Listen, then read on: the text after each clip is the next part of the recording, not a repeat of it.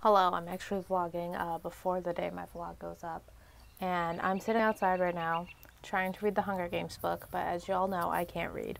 So I'm on page 1, so spoiler alert for page 1. But can we talk about the fact that Suzanne Collins is making Snow poor so I can feel bad for him and believe that he's the scrappy underdog? Even though, I know who he ends up.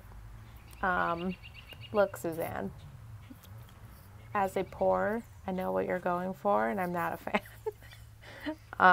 I do not feel bad for him, and I feel like this is going to turn into a poor, scrappy guy beats the odds, and I don't love it. Again, though, I'm only on page 1. I'm probably judging this book way too soon, but these are my page 1 thoughts. Tell me how me and Emily got to this mountain at fucking 8 a.m. and there's 3 other cars and one of them is a white family with children and the dad.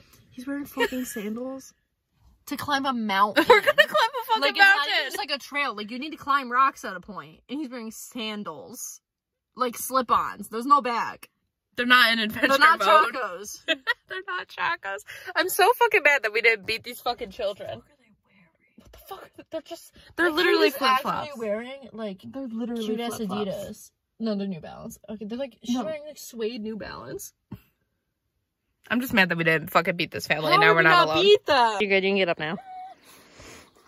Don't fall off the mountain. I'm so afraid. Right? Getting up's worse. You did it. All right. You didn't fall off the mountain. Now we gotta go up here. I don't know how the fuck we get up there. That's not that hard. I'm so scared. Wow, we're almost there. But oh, I'm filming. Hello. So I was gonna go outside on my little step thing to vibe and read my book and drink sweet tea, and then I saw my neighbor outside. So now I'm kind of just waiting for them to leave, awkwardly, even though it doesn't really matter. I don't want people to talk to me. That's it. I don't want people to talk to me. I think she's just they have a garage with storage space. I think she's just getting stuff out of the garage, so she should be done and bounce. But we'll see. I don't want anyone to talk to me, and I don't want to be perceived.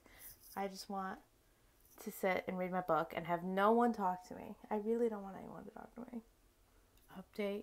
I realized that was dumb. I'm just gonna go outside. Whatever. Also, man, my face be hella red. Y'all, I was just on Venmo requesting $5 for HBO. It doesn't really matter.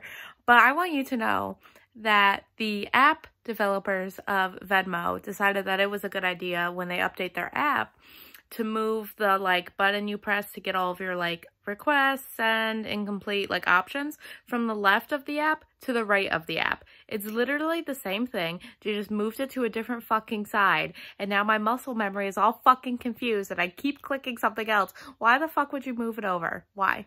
Why? What do you gain by putting it on the right? Especially because basically I feel like every website and app in the world has that feature on the left. Why are you moving it over? So this just pissed me off this morning. It's 9 a.m.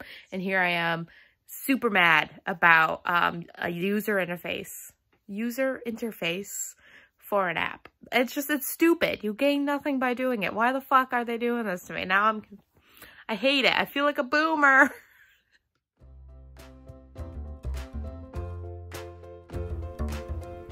Guys, look, a friend.